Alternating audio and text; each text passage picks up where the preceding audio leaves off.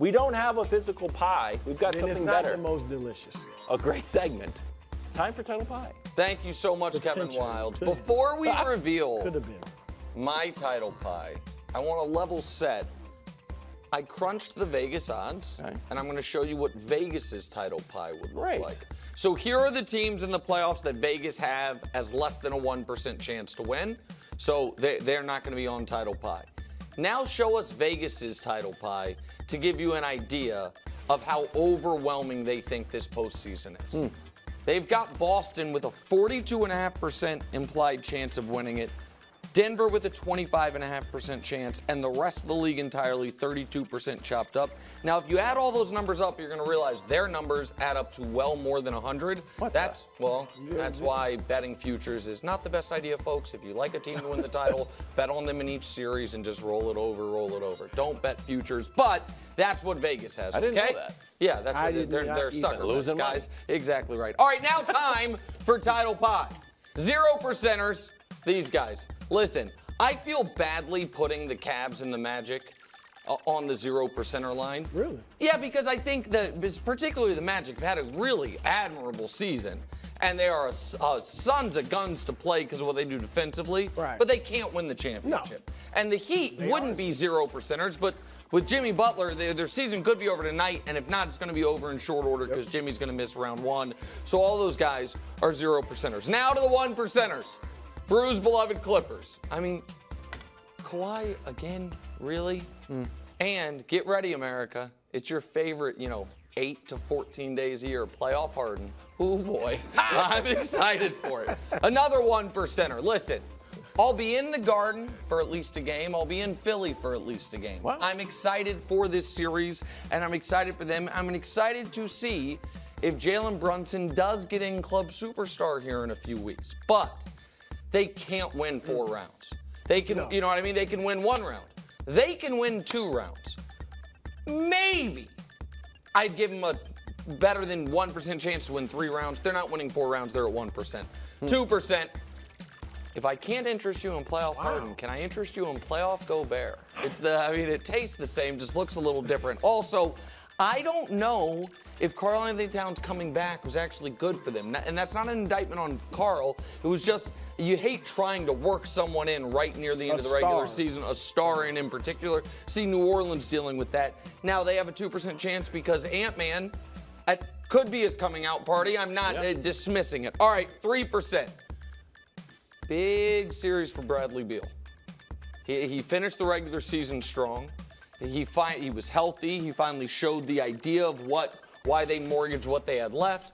We know what we're going to get from Kevin Durant. The problem is for Phoenix to win the championship, they not only have to win 4 rounds, they have to win all 4 rounds in 6 games or less. Because you don't want to see Game 7, Devin Booker. I don't want to see. Nobody wants to see it. That's going to be great. Next, Milwaukee, 4%. There is a path here, and the path is very, very simple. Dame and Chris Middleton cook in round 1, and Giannis comes back for round 2 healthy. Oof. That is the path, and that Giannis, that's why it's only 4%, but it's not an insane path. It's not an impossible path. There is a path. Similarly, 6% for Philadelphia. How healthy is Embiid? What are they going to look like against that Knicks defense? What is Maxey going to look like with definitely the most pressure that's ever been on him in his postseason career? And so I do believe that one of these 2 teams, 4%, 6%, Milwaukee or Philly, is going to end up in the conference finals. When they do, how healthy will their best player be? That, to me, is the question. 8% OKC. So round 1, they basically earned the bye. Like, congrats to you guys. You guys get to move on because New Orleans is going to be without Zion if they get there. Sacramento, I'm not trying to disrespect the Beam, but no Malik Monk, no Kevin Huerter. Aside from that Warriors game, you haven't been good. And then they are hoping that Dallas and the Clippers go 7 games and is an absolute war. And then Denver's got, in my opinion, the far tougher side of the bracket. And so you can see how they can do it. And if Shea can really take that next level, which is do it in the postseason. 10%. Los Angeles Lakers. So here's the thing. Brew, I think, gives them about a 20% chance to win the series. Yes. Okay. And if they win the series, Bruce says they're winning the title. If they win the series, I think they're the favorites. Right. So that's how I came with 10%. Was again, and even if it's just 20% to win the series and then cut it down a bit round by round after that. And listen, they need what I was talking about with OKC. They need Phoenix, Minnesota, which could be the best series of round one, to be a 7-game war. Because and for those guys to really empty the clip against each other. Denver at 15%. Here's why. Because of what Victor Wembanyama did in Game 81, they have the toughest possible path they could have had, and they are staring at not having home court advantage in either of the final 2 rounds were they to get there. That's true. First, you've got to deal with the Lakers, who are there. Even if you think the Lakers got no chance of winning, not who they wanted to play in round 1. Sure. Then in round 2, you deal with 2 teams that believe they can beat you, that beat you for 1 or 2 games in the playoffs last year, that have a winning record against you this year, or at least played well against you, I should say, this year. So they're at 15%. So I put Dallas at 20%. No noise. Kyrie and Luka as happy as can be. The defense has been better. I think Jason Kidd's only improved as a coach over the years. And playoff Luka Doncic, the last time we saw him, was lighting the entire Western Conference on fire with Jalen Brunson and nobody else alongside him. And so I put them at 20%, which puts Boston as the remaining third of the pie at 30%. They have the clearest path to the finals of any team I can remember. They had one of the best regular seasons in NBA history by any metric, and they're already in the conference finals in my eyes. So they're 30%. Brew, that is title pie. It's a good job. It's a good job, and I get why you picked Boston, overwhelming as the favorite because of the easier path.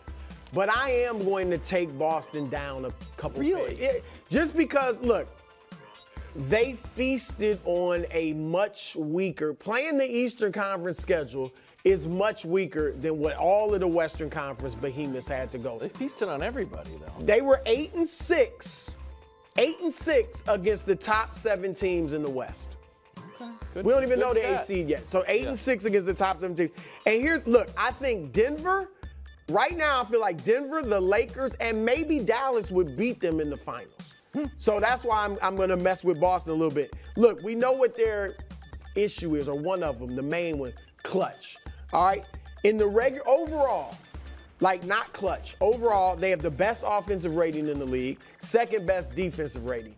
In the clutch, this isn't horrible, but they dropped to 6th in both. Shows you that they're not nearly as good in the clutch situations as they are during the regular game. And Jason Tatum, it's improved a tad, but 36% field goals in the clutch. You look at Steph, you look at LeBron, you look at Jokic, you look at SGA. Though they have sky-high shooting percentages in the clutch. He's 33% from 3. And Jaylen Brown is 20% from 3 in clutch. So my 2 best players who we know they're going to go to struggle in the clutch. And to win the championship, it's not going to be a bunch of blowouts. The games are going to be tough. So that's why I'm taking Boston down a little bit. If only the town had more basketball scenes in it, maybe that part would be taken care of. I don't know, he's studying it a lot. I don't know, maybe it'd help out. Brew, I think you make a good because kid. Missoula Because wants it. Missoula's obsessed with it. What's their clutch situation in bank robberies? It's sky high. It just doesn't come up in the NBA playoffs a lot. All right, Phoenix, Minnesota, first round. Earlier this week, I talked about why Minnesota could win this series. And now I'm going to do the opposite. I don't know. Why? I'm just presenting data. He's just Mr. Inconsistent. I don't know how this series is going to go, so I'm just It's showing going you to be a both great sides. series. Phoenix, in March, or whenever we looked at their gauntlet post-All-Star game, 10 games. we did several segments that are like, you know what? Phoenix is cooked. They've got the toughest schedule. Well, turns out, March they were okay. In April they were great, and their defense all of a sudden was the 4th best in the NBA. In that stretch, when they went 10-4, they beat Denver, they beat the Cavs, they beat the Clippers, they beat the Pelicans, they beat the Wolves, they beat Sacramento, so they're pretty good. Look, they beat the Wolves 3 times, all pretty convincingly, to the point that Anthony Edwards was blaming the referees. So I do buy a little bit of maybe the team that we saw for the first, 80% of the year has finally decided to gel Now that Bradley Beal's like, oh, guess what? We did have enough time. Unlike the Nets, who never had enough time to really gel. So I think those are all legitimate points, and I think good points. I am curious to see how anyone, whether it's the Timberwolves or if the Suns win the next round, whether it's against Denver or the Lakers, how they guard Kevin Durant. Yeah. Because as Durant is, by any metric, in my opinion, one of the 20 greatest players ever. I think he is one of the 3 or 4 greatest scorers ever. But as he gets older, he seems to be more and more annoyed almost by just physicality. No, that's how you guard him. Right. And so it's almost what I'm going to say here sounds dumb. It's not that he finds it disrespectful, but like that's almost, he just seems annoyed by it. Like that, it's just like, what are you doing? Because he wants it to be about skill. Right, it does. Let me just showcase my skills. It does feel like that, like you guys are mucking it up. Right. And so I'm trying to give a compliment while also being honest about what I see. Well, that's how they go guard him. Correct. And I think Minnesota is equipped to do that to a degree. And how much will that bother him? And you know that if they get Denver in round 2, which I know is what you think, Aaron Gordon is just going to be putting a body on him and being a pain in the ass. And so I hope the Suns, no disrespect to Minnesota, I hope the Suns win. Because I want to see how he handles it. And I just want to see Durant deep in the playoffs. We haven't seen him in a long time. Durant, since leaving Golden State, 13 and 14 in the playoffs.